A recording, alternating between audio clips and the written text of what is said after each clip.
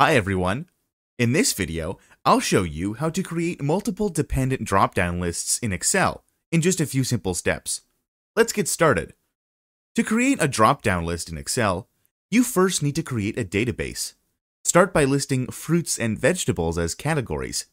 To enable a dependent drop-down list, define a specific range for each category. First, list out the fruits, then do the same for vegetables. Next, you need to name these ranges. Select the range of fruits, then go to the top left corner where you can name the range. Make sure to name it exactly as it appears in the category list. You can also color code these cells to keep things organized. Repeat the same steps for vegetables. Now, when you select a range, Excel recognizes it as fruits or vegetables, matching the initial selection. Next, let's create a drop-down menu. First, select the cells where you want the drop-down. Then, go to the Data tab. Click on Data Validation and change the settings to allow values from a list. Set the sources as the list containing fruits and vegetables. Click OK. And now you'll have a drop-down where users can select either option.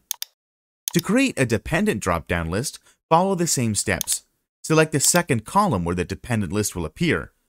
Go to Data Validation, choose List, but this time, instead of a static source, we'll use a formula. Enter equals indirect bracket cell reference bracket. Make sure to remove the dollar symbol to ensure the selection updates dynamically for each row. Click OK. And now, whenever you select fruits, the corresponding options appear in the next column. The same happens for vegetables. And that's it. You've successfully created multiple dependent drop-down lists in Excel. If you found this video helpful, don't forget to like and subscribe for more tips and tricks. Thanks for watching, and I'll see you in the next video.